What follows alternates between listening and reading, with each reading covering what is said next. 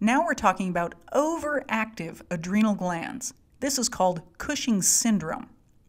The adrenal glands are like top hats on the kidneys. Their job is to produce different kinds of steroid hormones, especially cortisol and adrenaline. These hormones are necessary for life because they regulate stress responses that control blood pressure and how our bodies use glucose.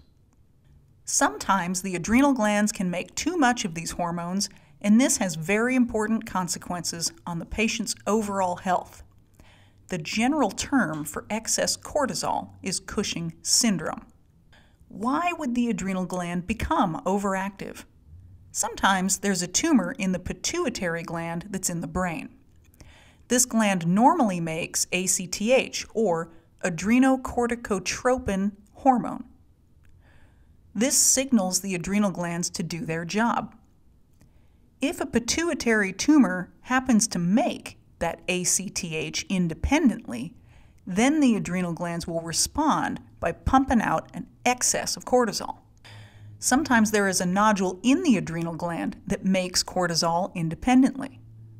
Some types of cancer can even make hormones independently. What are the symptoms of Cushing syndrome? The classic textbook appearance is obesity that's especially prominent at the midsection, with red or purple stretch marks, excess hair, a buffalo hump, and a moon face. Patients may have fatigue, weakness, bruising, high blood sugar, and high blood pressure. How do we diagnose Cushing syndrome? First, we do a screening test.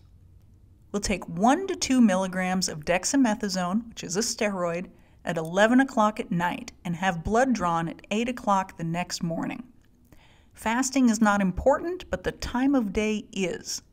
A normal person will shut off their own cortisol and have a level less than 1.8 after taking that dexamethasone pill.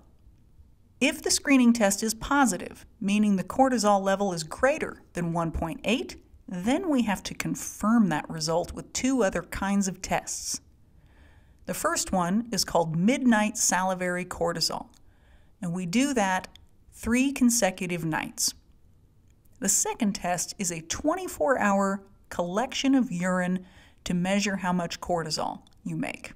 A normal adrenal gland is going to make about 50 milligrams in a day. If the lab tests show us for sure we have excess cortisol, then we got to figure out where is it coming from.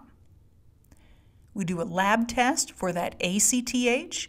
We'll look at a CAT scan for the adrenal glands. If the ACTH is responsible, then we will do an MRI of the pituitary. If no source is easily found, then we have to think about whether or not a cancer might be making that hormone on its own. So once you have Cushing syndrome as a diagnosis, how do we treat it? If the source is in the pituitary gland, what we call Cushing disease, the first line definitive treatment is surgical removal of that tumor by an experienced neurosurgeon. If the source is an adrenal nodule, the first line definitive treatment is surgical removal of the tumor or gland by either a general surgeon or a urologist.